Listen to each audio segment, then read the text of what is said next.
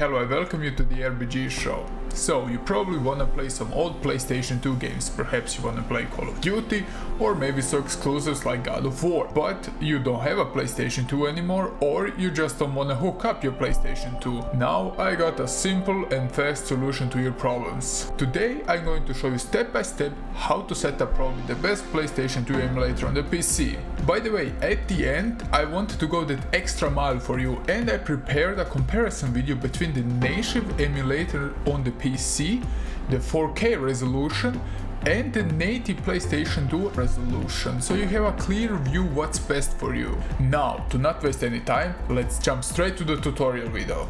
Please remember that the performance of the emulator will heavily depend on the capabilities of your system. For reference, the setup I am using currently will be displayed on the left, and the setup that is recommended is displayed on the right. Now, with that out of the way, let's start with step 1, and that's the download and installation of the emulator. First step is go to the page in the description which sends you to emulator's homepage. Now, on this page you can look up various things about the emulator, but what's important now is that we go to the download page.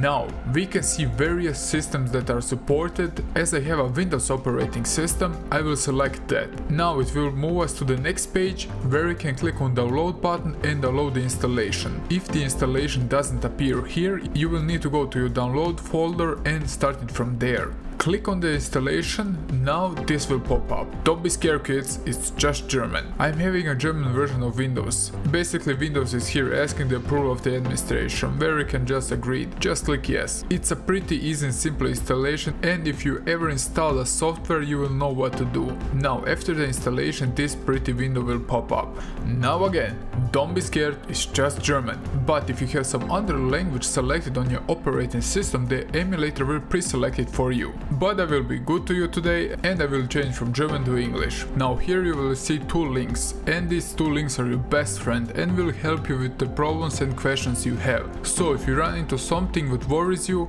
jump on those pages and look it up. So let's go to the next window and you will see bunch of stuff. Don't worry, you don't need to change a thing here. Everything is selected to maximal compatibility, so you can move to the next window, where you will need to select your BIOS. The emulator isn't bundled with a BIOS because it's illegal, because you will need to use your BIOS from your PlayStation 2. But there is also alternative option to look it up somewhere on Google. Now, when you manage to get a hold on a BIOS, you will simply need to put the BIOS in the folder of the emulator which is located in your documents on your PC. Then just click on refresh and the BIOS will appear.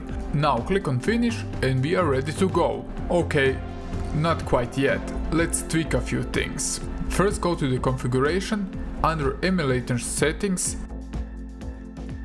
speed hacks, and now this option will appear. And now this option you will need to select, but only if you have 3 or more CPUs. In my example I have 10, so I will select this option to get a better experience. And that's everything we will do in this video, so you can click on apply and OK. Now let's go to the menu where the magic happens. Again, configuration, video and plugin settings.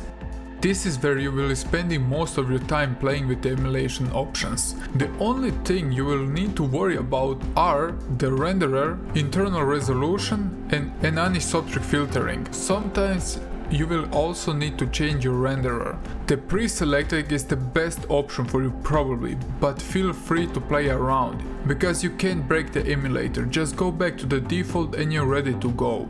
I'm sorry to say, but I can't tell you a magic formula, because every PC runs a bit different and almost every game is a bit different, so you need to experiment. The same settings is with your resolution. Now remember, the better the graphics you want, the stronger PC you need. Let's move on to the other things. Under configuration there are two more settings. First being the controller, where you can change the layout. Quick notice is the emulator will most likely do it straight out of the box, so to say. As for my Xbox control, the emulator detected it at first glance. And now there is also an audio option where you can tweak few things if you run into some problems. But as I said, it's normally configured to the maximal compatibility what works on most systems. Now you have everything selected and you wanna play something. Then we are going to the last step, and that's to select your ISO image. Now, go under CD DVD, ISO selector and select your games wherever they are on your PC. And if you select more than one game, you can change them directly in the emulator. And when you selected your game, hit the system, hit boot ISO boot full, and you're ready to go. Now, to show you a few comparisons video. For the first video I have chosen Tourist Trophies, basically Gran Turismo 4 with just motorbikes.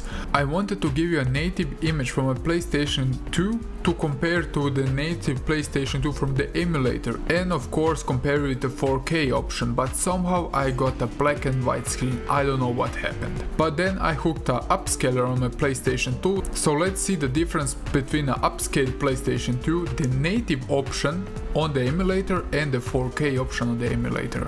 I mean, the difference is huge. Just comparing the native with the 4K is amazing. It is really amazing what the emulator is capable of, but the cheap adapter from Amazon is somehow having a red color palette on it. Or I'm colorblind, I don't know. Please tell me your comments down below. But it's easily seen how everything is looking much smoother and much cleaner with the 4K on.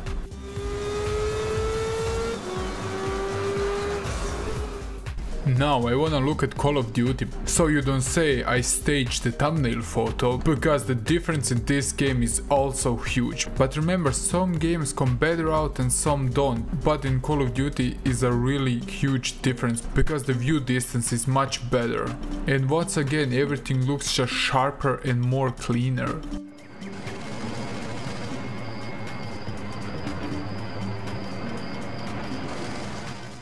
Now, I hope you enjoyed my tutorial video. If you're interested how to play PlayStation 1 games up to 4K, I have a link down below of my video. It's a bit rough, but I hope you like it.